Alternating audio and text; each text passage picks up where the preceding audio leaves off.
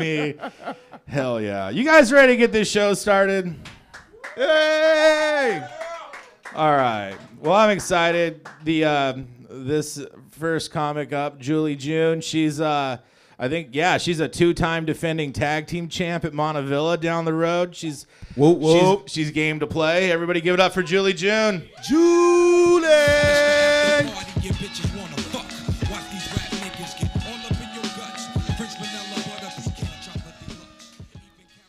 Hey, everybody. Thanks for having me. Hey, what do you call a comedy show where the whole lineup is all female comics? Yeah, it's a male comedy booker who's trying to get laid.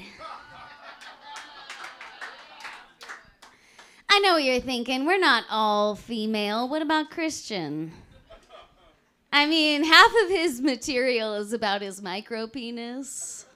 So, and if my labia is bigger than your micro penis, I'm the man. Yeah, not to brag, I have a pretty good sized labia. In fact, I have an impression of my labia. You want to see it?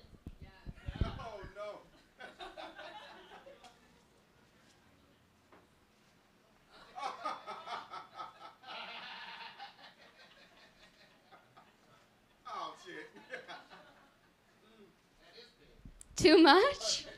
Too much? Don't be labia-phobic on me. There's more labia material.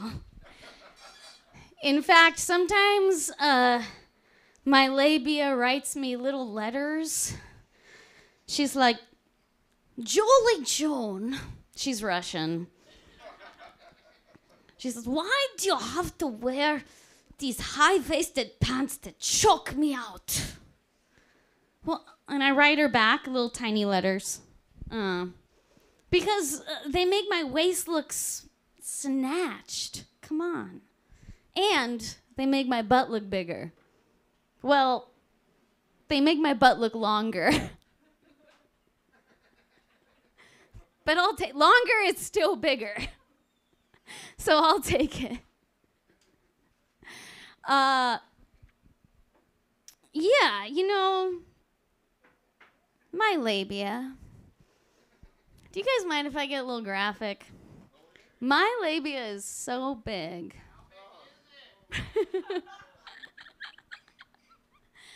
That when I'm having sex, sometimes my labia actually goes inside of me a little bit. And it's like it feels like there's like more girth. You know what I mean? And he's like, oh yeah, you like that.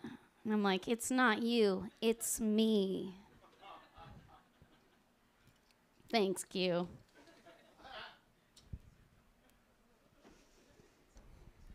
All right, I know you're dying to get to know me. Little about me. When I was a kid, my dad was a pastor. And so I never thought that he would leave me. But he did. Isn't that sad? Not that he left, but that he was a pastor? What an attention whore. On a stage every week with a microphone talking to strangers? Wait a second. I'm realizing in real time right now, I'm turning into my father. Uh-oh. Yeah, speaking of attention whores, I love clowns. The original attention whores. I heard about this girl who fell in love with a clown. Can you believe that? I'm like, how do you fall in love with a clown? You know, and she said, well, I don't know if you know this, but he can make a flower squirt. I was like, yeah, you should marry that clown. That sounds like a good one. And she was a female clown herself. Fun fact about her, she only ever had one period in her whole life. She had a unicycle.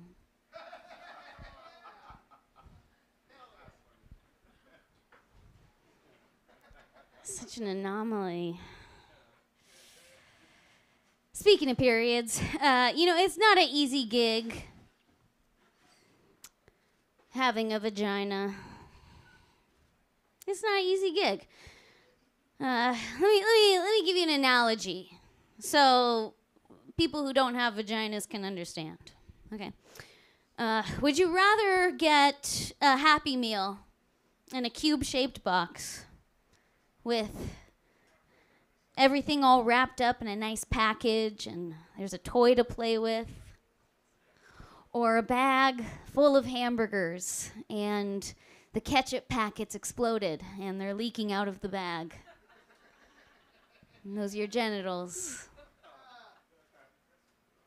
Yeah, there's more food in that bag of hamburgers. There's more food. But at what cost? You need so many napkins. Yeah, that was a sanitary napkin joke. Thank you.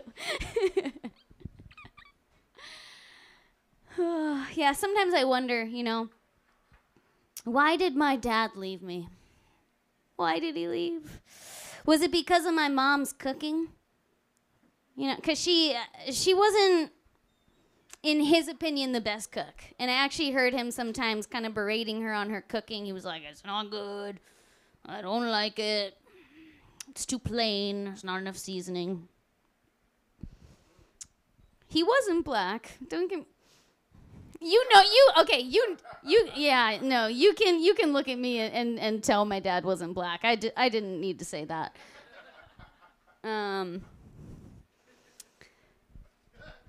But I was about 5 years old when I walked in on this fight. And I came to my mother's defense. And I said, that's not fair. She's a great cook, okay? She makes great cereal. And toast. I thought it was helping. Yeah, I wasn't helping.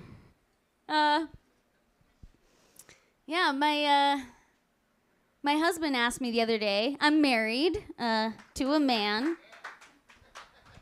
An applause for being married to a man. That's the first time. No, I love it. He asked me, actually, and y'all should ask your ladies this. He said, what's your favorite sex position? And I said, you know what my favorite sex position is. I love conolingus. And he said, babe, that's not a sex position. That's a sex act. I said, perfect. Act like it's your favorite sex position. My husband has a glorious mustache, so when he goes down on me, it's like the street sweepers coming down Cooch Street. A lot of people think conolingus sounds like, but in my house, it's like, it rotates and everything. It's great. It's great. I've only lived in Portland for a little while. And sometimes I feel like I don't totally fit in because, I don't do hard drugs 2 days in a row. Come on, I'm not that lame. But I'm a little lame. I'm a little lame. It happens.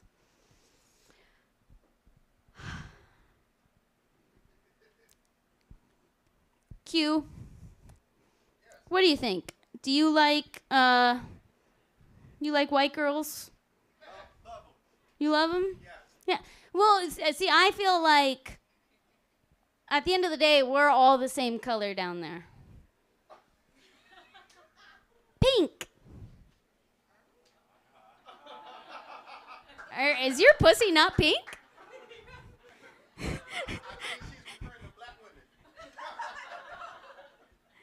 No, but I mean, down in there, it becomes, the inside color. All right.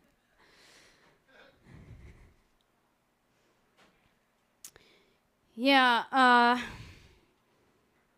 you know, whenever I'm getting to the end of a comedy set, I always feel like a guy that just had sex with me. I'm like, was that good for you?